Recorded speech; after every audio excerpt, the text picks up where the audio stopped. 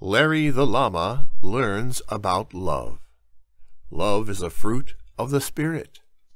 Written by J.M. Ashmore and narrated by Will Hahn. Larry the Llama went to a baby animal farm for his first new job. He was so excited. He was going to help the farmer to love and watch over all the baby animals when they played in the pasture. If a big bad animal came into the pasture, Larry's job was to scare the big bad animal away. Larry knew that the farmer loved the baby animals.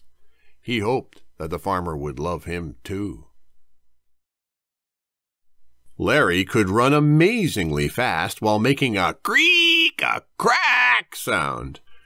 He was tall with a long neck and long legs. He was not afraid. He could see far away. If he saw a big bad animal, it might see and hear Larry coming and leave. But if the big bad animal didn't go away, then Larry could spit at it. All big bad animals should know that llama spit is really gross. But if the big bad animal still didn't leave, Larry could kick with his long, strong legs. Then the big bad animal would have to get out of the way. One of the baby animals on the farm was Lily the lamb. She was always wandering around looking for other baby animals to play with. She liked to run and jump, and could jump higher than all the other baby animals. One day there was a loud thunderstorm. All the animals had to go into the barn where it was safe and dry. Larry made sure that all the baby animals were in the barn. Then he took a nap.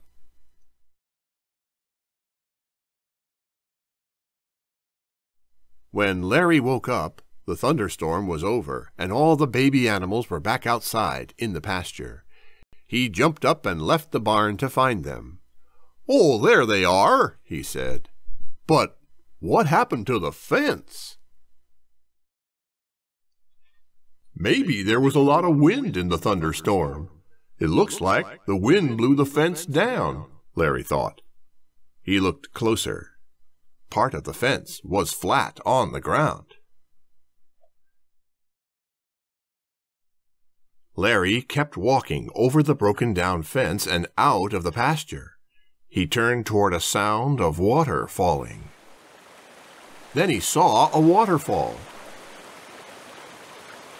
"I think I will get a drink of that water," he said.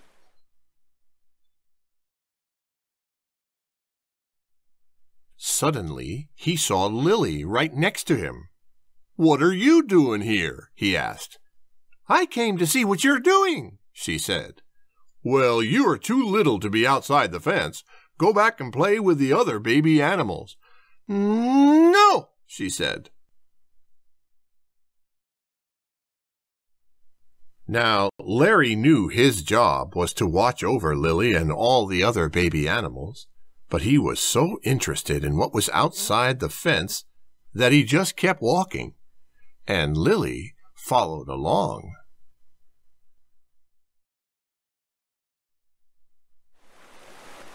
When he drank a little water from the waterfall, she tried to do it too, but the water got in her nose and made her snort and shake her little head. Larry just ignored her and kept walking away from the farm, and Lily followed along. Next, they came to a road. Cars and trucks were zooming past them. Larry wondered if they were like big bad animals.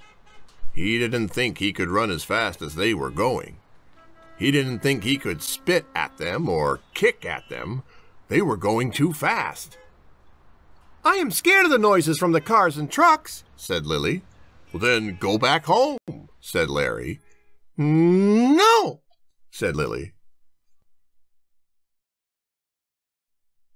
Larry knew he should go back to the farm with Lily, but he wanted to go down the hill away from the cars and trucks and see what was there.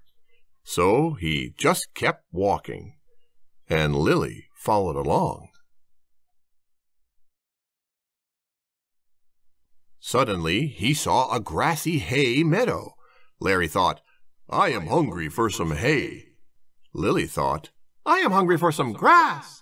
I want some grass," Lily said. "I told you to go home," said Larry. "I don't know where home is," said Lily. Larry looked around. "Home is... Uh-oh, I don't know where home is either. We must be lost." Larry knew that he should have stayed at the farm to watch over all the baby animals. He felt so bad that he hadn't done what he should have done. "I am so sorry I didn't take good care of you," he said to Lily. "I was annoyed when you followed me, and I didn't do my job. Now we are lost, and it is all my fault." "Well, it is not all your fault," said Lily. "I should have gone back to the farm like you told me." Larry felt worried, but then he had an idea.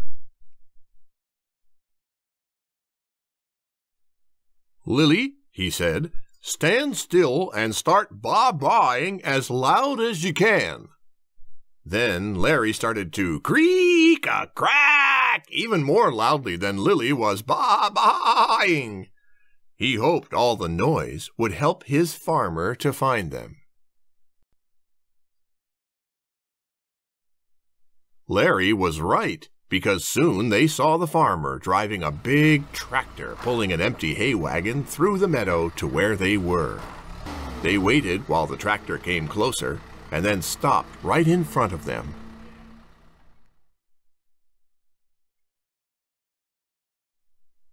The farmer jumped off the tractor and gave them lots of hugs and kisses. "I found a broken-down fence, but I couldn't find either of you.